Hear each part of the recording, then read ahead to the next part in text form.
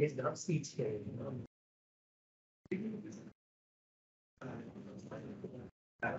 We should get started because we are already 8 minutes past the time.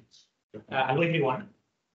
I don't know if this is your ever first lecture in second year or you guys had a lecture in the morning. But 2SH4 is maybe your kind of real first programming course in the university. I know that every one of you had already had the Python course in the first year. But I usually leverage the first lecture of 2SH4 to, in fact, introduce what is computer engineering. So why do I do so? For a couple of reasons. The first one is, if you are a comp eng student, it's very important to understand really what is the full picture, right? So usually if you stay very focused in the narrow of, for example, programming, or later on if you take a hardware course, then, well, the hardware of the topic, and you don't get the big picture of the full system, you don't really get it, right? So you should be able to see the big picture to be able to understand really what are we doing here, right? But then the question comes, is this only for comp eng students? Well, the answer is no, right? Because, well, taking a programming course means you are into, well, computers, right? And you need to understand that it's just much more than really writing a low-level program or writing a very high-level Python or Java or C program, right? You need to understand the essence of really what is going on behind the scene. And I would maybe claim a little bit that this course is different in that sense. Is anyone can learn programming on their own, but we are teaching programming as part of an engineering program, which means you, by taking this course, intending to be not necessarily a software engineer, but at least taking it from an engineering perspective, should be completely different than taking it from, well, just a hobby perspective or someone that knows how to write code. And we will see in different occasions why there is a big difference between both. Good. So these are the couple of reasons why I really like to start the first lecture with what is the big picture here, right? What are we doing? What 2SH is part of, and how this might align with other courses that more or less you will take as part of your degree. Good. I feel pain with those that, well, this is 1 hour, right? So there are empty seats here. I know it's a bit crowded, but you guys can have a seat.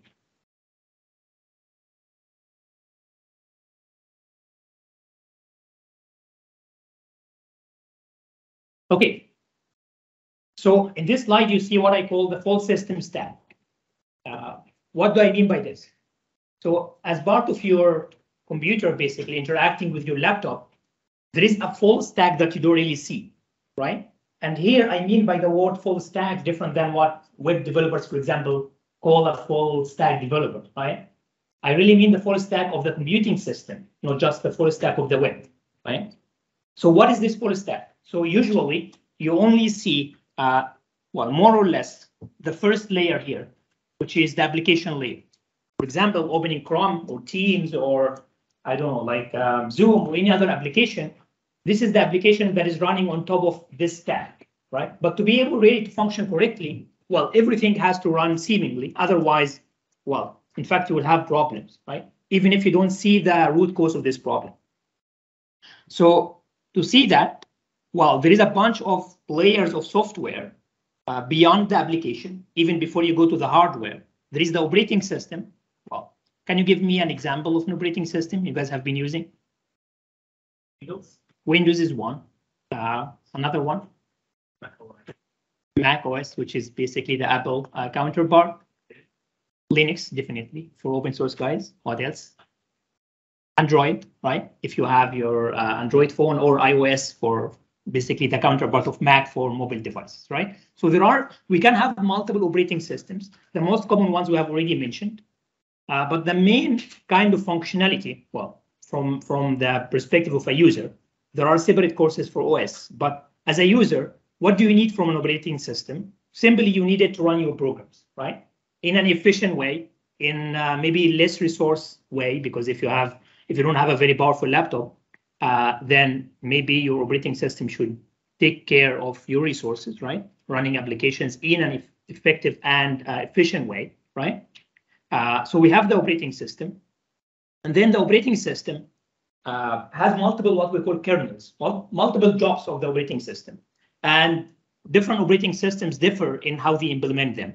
For example, we have what we call device drivers here. What does this mean? Sorry. So device driver, well, does anyone know what is a device driver in an operating system? Yeah, go ahead. For example, yeah, that's one example. I don't know if you are old enough, but maybe 10 years ago, you used to have a CD-ROM with any kind of device you get, even if it's a mouse or a keyboard, that you have to plug in, you have to set up your driver such that the operating system get to recognize it, right? Have you ever, did you ever see that? Yeah, not necessarily a CD-ROM, but maybe in a USB, or you have to download something from a website, right? Right now, most operating systems move to a way that is better integrable, in the way that, well, whatever the device is, by default, it will recognize it, run the software in the background. So you don't have to care about it, right? But previously, you had to set up drivers. Driver is nothing other than just a simple software that has to interact with the new hardware that you attach it to your system. Good? This is what we call device drivers. You will have one for USBs, as your friend said. We have ones for maybe monitors, screens. We have ones for, well, GPUs, if you deal with your GPU as an I/O card. We have what else, like Wi-Fi, Ethernet, what we call the NIC IP, that you basically is connected also to your, maybe not necessarily in modern laptops, but maybe in your desktop, where you have like a wired Ethernet internet connection, right? There are multiple devices that you need to interact with, right? And this is what the device driver is doing. Then we have a scheduler. Well, scheduler basically runs multiple tasks. In my laptop, I have hundreds of things are being open. I'm not a very efficient user. So I have Chrome, I have PowerPoint, I have Zoom, I have Teams, I have, right? So there are multiple things that are running. If all of them are running, well, in the same time, whether I'm using them or not, that's a bad resource utilization. It will eat up my battery. And also I need to context switch between them in an efficient way. So you must have a scheduler in the background that does this, right? That schedules your tasks based on the importance, based on priority, based on whether you're using them or not, etc., etc. Then we have loaders that basically, well, takes the when, for example, you click the Chrome icon, it loads the software into your memory to be able to use it, right? This is what's called loader. And then in the side of this, well, this is the full list of an operating system stuff. Again, it's not the focus of this course. Usually operating system courses cover this in a bit of a detail. But effectively, you need to understand this. I need to understand how it interacts with your source code. For example, to write an efficient software that utilizes certain operating systems, right? So some of the most famous software, in fact, is rewritten to address different operating systems. Well, think of Chrome, for example. Chrome from mobile phones is different than Chrome really for laptops. And the reason is, well, different resources, different requirements, different constraints, and you have to take care of it, right? And then, well, another kind of line of things away from an operating system and application, there is the compiler, right? Does anyone know what is a compiler or what does it do? Just in a very high level, yeah. Great, thank you so much. Yes, this is, from a user perspective, this is the main functionality of a compiler. We write software in 2SH, we write either C or C++ source code, right? We need to compile it to be able to run it. What do we mean by compile? You need to take your if statements, for loops, the source code, and convert this into something that the machine will be able to execute, right? And well, compilers really affect much what programming language to choose. In 2 years ago, we used to teach 2SH as C and Java, where both are completely different kind of mindsets from the compiler point of view. C is a compiled language, while Java or Python, for example, in the first year is an interpreted language. Well, Java is something in between because it runs in a Java virtual machine. But think of Python, for example. In Python, it's an interpreted language. What does this mean? So in fact, there is no source code and binary. What happens is that you have your source code, and then when you want to run your program, the interpreter on the fly translates your source code into what can be executed. What do I say? What do I mean by on the fly? It's just a step while you are executing. This makes it convenient. It makes it maybe for most scripting languages, operating system independent, for example, but it makes it very slow, right? So Python, for example, or Perl or shell scripts, scripting languages in general, what we call interpreted languages, they are very slow in terms of running time. On the other hand, for C, which is a compiled language, I know that what I'm saying is a lot, right? So don't panic, don't worry. I'm just giving you a bunch of kind of like big scheme of things so that later on you're able to connect the dots, right? So C is a combined language, and we would have separate set of slides for this. What it means, as your friend said, I write my source code. Before being able to run it or execute it, I need really to transform it into a binary. And then this binary can give to anyone, as far as they really have the same ISA or the same instruction set. We'll come into this as well. They are able to run my binary. Good. So there are two separate things, and I only run the binary. Good. I don't know if you already used MATLAB in first year, but you'll be using MATLAB a lot, no matter what is your major, right? And MATLAB is an interpreted kind of language because, again, there is no binary.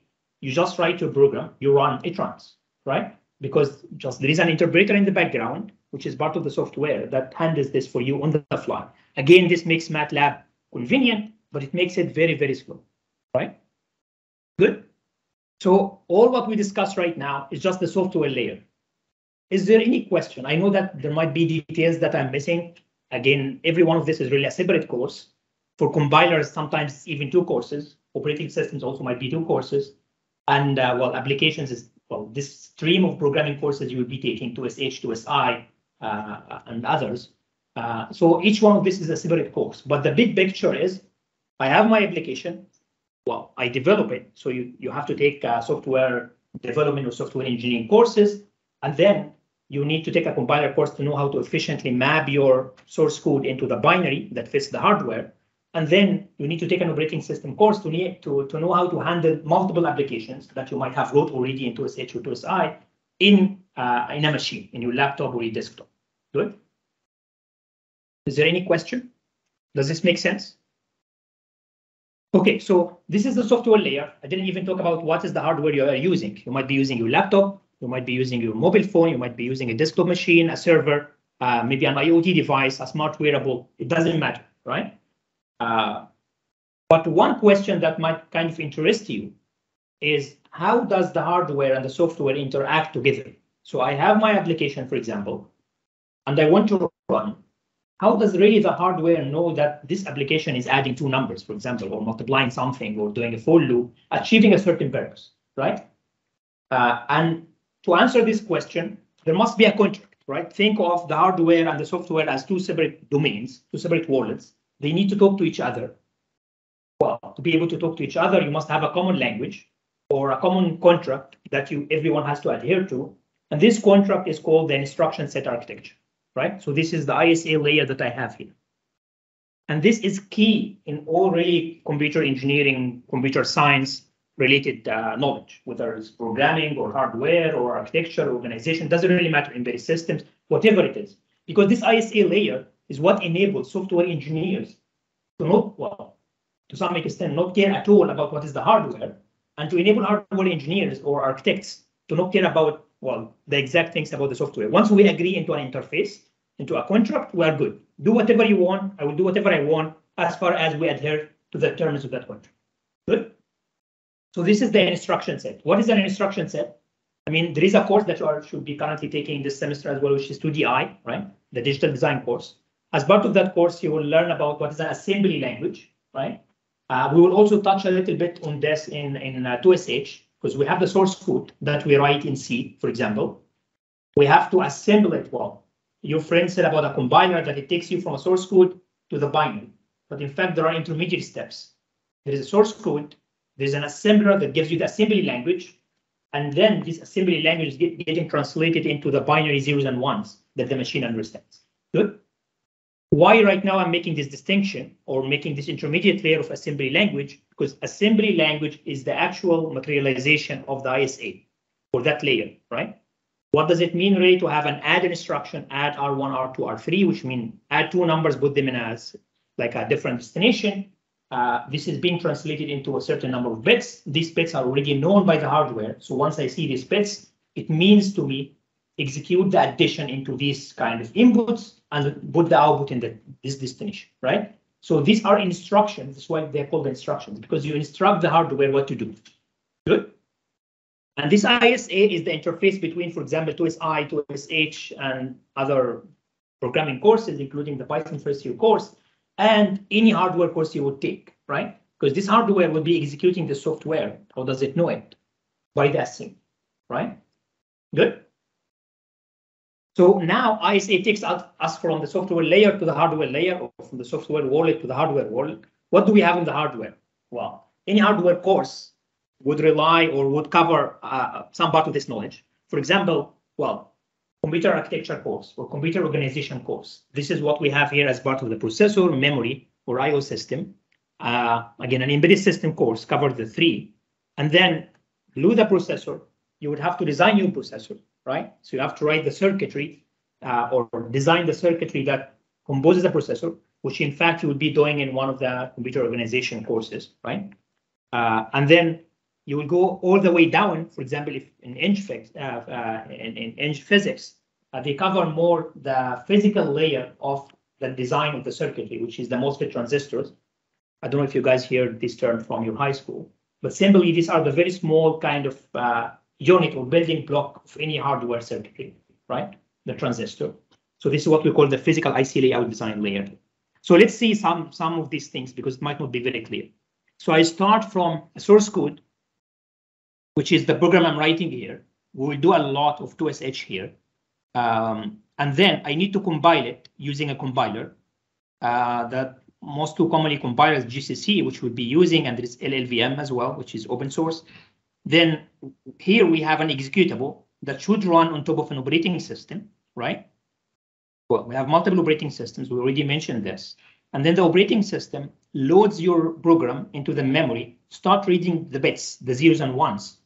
How do I know really what these zeros and ones mean from the instruction set layer? Here I'm mentioning some of the instructions or ISAs. For example, if you have an Intel machine, they have what we call the x86 instruction set, right? If you are, well, in your mobile phone, most likely, whether it's Apple or Android, doesn't really matter. We have an ARM instruction set there. Well, we used to have Sun, Spark, or even also there is the PowerPC from IBM. There are multiple kind of contracts based on what machine you are using. The most commonly used two ones is x86 and ARM. ARM is mainly dominant in mobile phones and embedded systems, while x86 is dominant in, well, laptops, desktops, as well as servers. Good. So I translate my binary into something that I can execute, and the actual hardware executes it. So here what I'm showing is the layout of, this is Intel i7, which you might have on your laptop, where it composes of multiple cores and then, well, memories, IOs, and, well, memory controllers, etc. Right? So this is the actual layout of your processor design. Good. And then, well, first of all, before going into complexity, does this make any sense to you? Is that flow clear? Do you have questions? The important thing about this flow is just beyond 2SH, beyond programming, right? If anyone is interested in computers in general, it's good to understand what's really happening, right? From the moment that you write a single line of code to the moment that it really executes in the hardware, right? So if you understand the big picture, that's good because you can relate everything into it. If you missed anything or you are not very clear, so I usually ask multiple times during the lecture if you have questions. So every 10 minutes, you will have a chance to ask.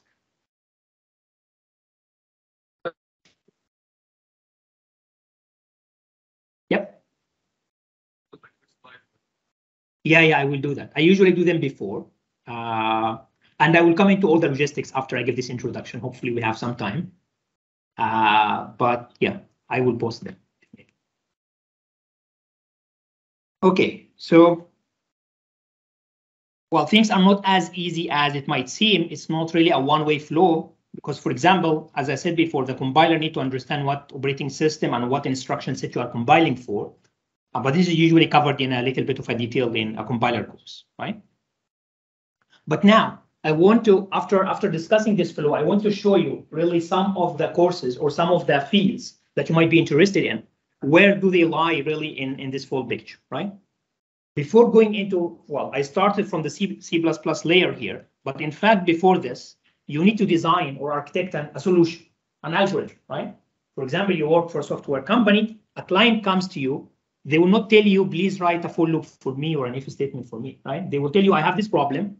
For example, well, I'm a big supply chain company. I want to write software to track and manage my supply, right? Or my inventory. So they will describe the problem for you in a very high level language, right? You as a software architect would be, the rule is to take these requirements from the bare language, right? Maybe it's not very clear, it's vague, it's not very well specified.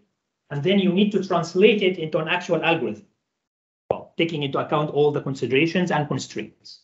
Good. So this is usually what we call algorithms. And this is covered more in 2SI later on and subsequent courses. But the main idea is, before even writing a single line of code, you would have to think of what is the solution, right?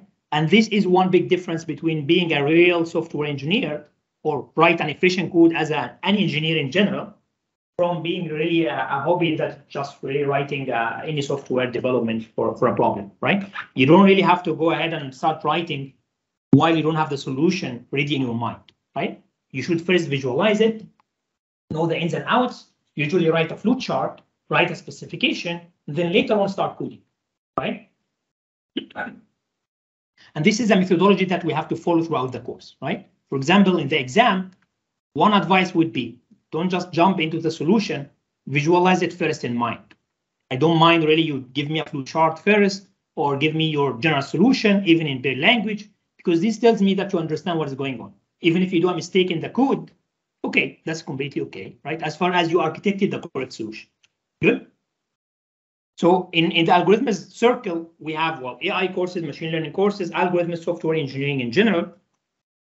And then in the programming side of things, we have programming courses like 2SH. This is exactly where we have 2SH. And then software development courses in general.